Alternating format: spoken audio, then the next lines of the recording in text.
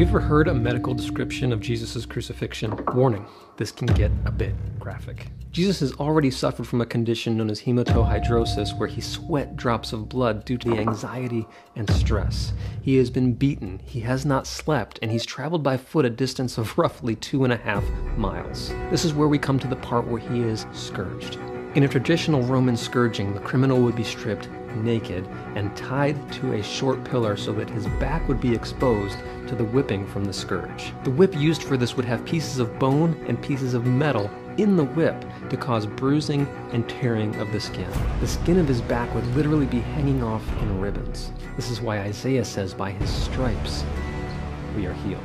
A great number of people that would undergo this punishment would not survive the scourging. After the crown of thorns is pressed upon his head, a robe is placed upon his back and then ripped off. Jesus is almost for certain in shock due to blood loss. He is laid down upon the cross, and his hands and feet are nailed to it. The Greek word for hand also encompasses the wrist, which is most likely where the nails went through, as the hands themselves wouldn't have been able to sustain his weight without ripping through the nails. Crucifixion is where we get our English word excruciating from, because of the great pain that was caused. The nails in Jesus' wrists would have severed the medial nerve, causing great pain going down his arms, and the nail in his feet would have severed the dorsal pedal artery, causing great blood loss and pain shooting up his legs. As the cross is raised, Jesus' full weight bears down on those nails. His shoulders would have become dislocated, and his arms would have been stretched to a length of 6 inches longer than they normally would be. Normally, to breathe, the diaphragm needs to move down so that air can fill into the lungs. As Jesus hangs on the cross, the weight of his body is pushing that diaphragm down so that air comes into his lungs but cannot go out. He cannot exhale unless he pushes himself up on the nail that is in his feet. This makes breathing excruciating, and most often the cause of death in crucifixion would be suffocation due to the inability to exhale.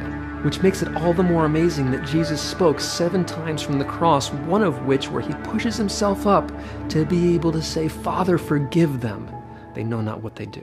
The decreased oxygen due to the difficulty in exhaling causes damage to the tissues, and the capillaries begin leaking watery fluid from the blood into the tissues. This results in a buildup of fluid around the heart and the lungs. The collapsing lungs, failing heart, dehydration, and inability to get sufficient oxygen to the tissues essentially suffocates the victim. The decreased oxygen also damages the heart itself, which causes myocardial infarction, resulting in cardiac arrest. Jesus most likely died from a heart attack while on the cross. In order so that the bodies would not remain upon the cross during the Passover, the soldiers were instructed to break the legs of those that were crucified. This would give them the complete inability to breathe, causing their death to come quicker. When they come to Jesus, they found that he was already dead. They pierced his side with a spear, and the Bible says out came blood and water. The fluid built up due to the lack of oxygen from his crucifixion. This is how much he loves you.